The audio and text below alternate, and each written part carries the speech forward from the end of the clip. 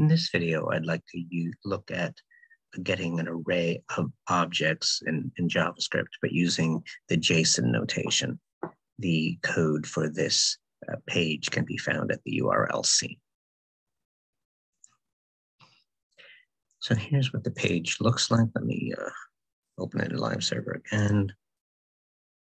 So this is what the page looks like.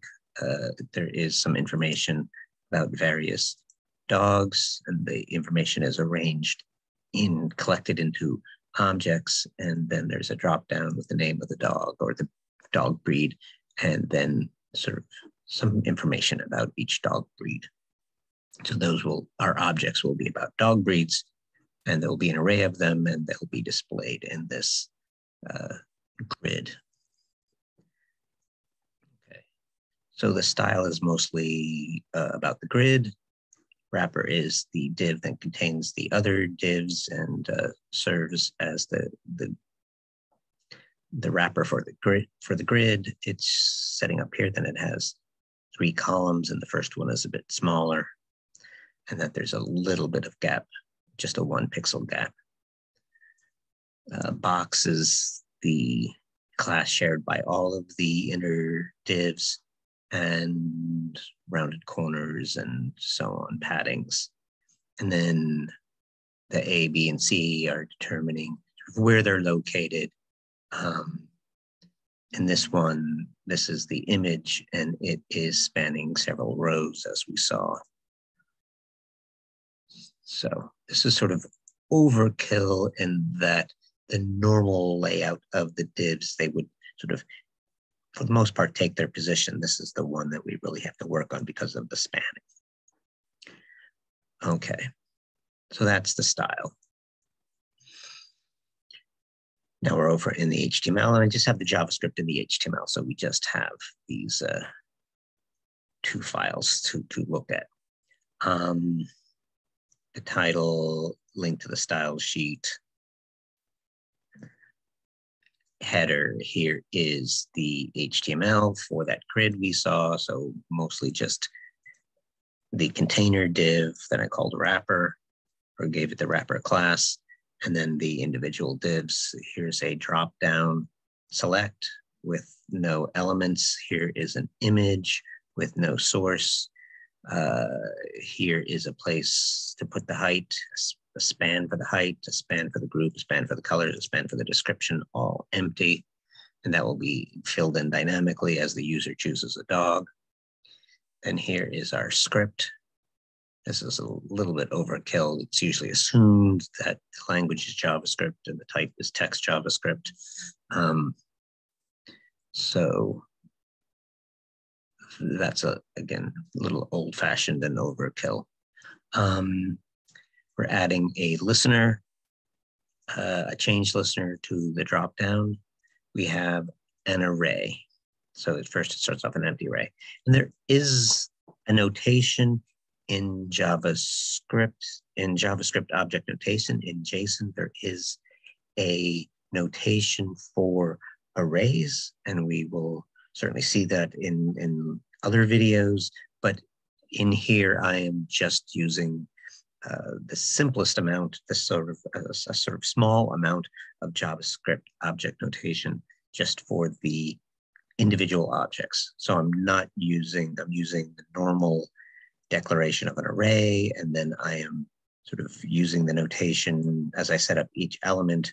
There is a sort of more extensive notation that I could have the array within the JSON notation, but another time.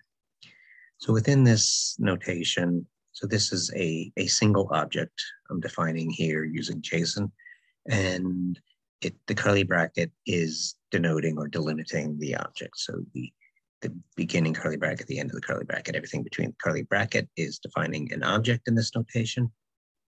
The object is mainly just about data. So it's not, we're not really having any methods in these objects.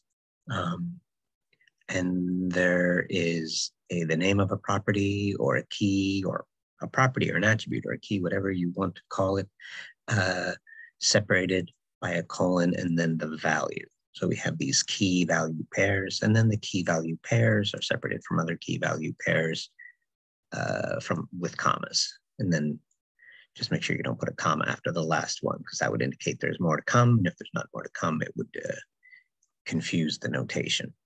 So that's our JSON notation for an object. Curly brackets denoting the object, a colon between the name of a property and the value of a property, and then key value pairs separated by commas. And then I've just made an array of these objects. So I have, this is sort of cumbersome, and we will do better at a later date, but my dog, the first dog, my dog 0, is a bulldog. My dog 1 is a Lhasa Apso, and so on. Okay. Grab the select from the page, loop over the array of objects. Loop over the array of dog objects. Create a new option. Set the text of the option to be the name of the dog breed.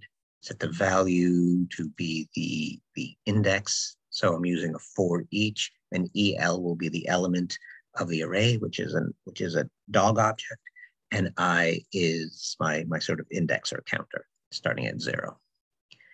And so I make a new option. I set its text to be the name of the dog, its value to be my index, and I add the option to the select.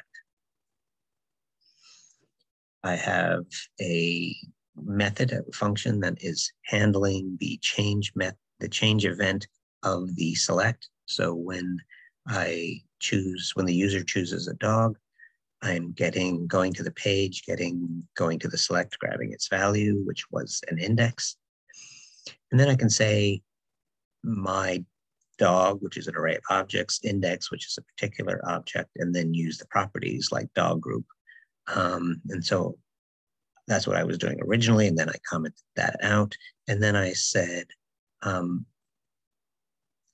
so I had a lot of repeated of my dog, my index, my dog, my index. So I just got user dog is my dog, my index, and then just said user dog. Don't know that that's necessarily any better, but maybe it looks a little nicer, a little more succinct. So that is the method that is handling the user choosing a dog. This is me using math library, the random number, which is between 0 and 1, multiply it by the length of the my dog array. And so then that's a number between, let's say there are 10 dogs, that'll be a number between 0 and 10. Then we're taking the floor of that, so that will be an integer between 0 and 9 inclusive, but it won't get to 10. And then I'm setting the value of the select equal to that random number.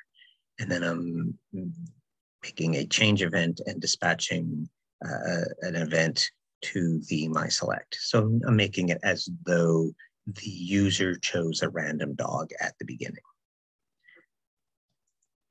So each time the page starts, that code at the end picks for me a random dog, but then as a user, I can come in and choose the dog I want.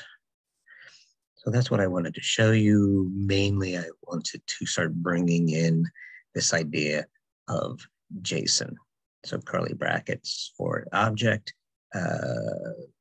property name and property value, or key value and key value pair separated by the key and the value separated by a colon, and then the key value pair separated by a comma. That all made an object.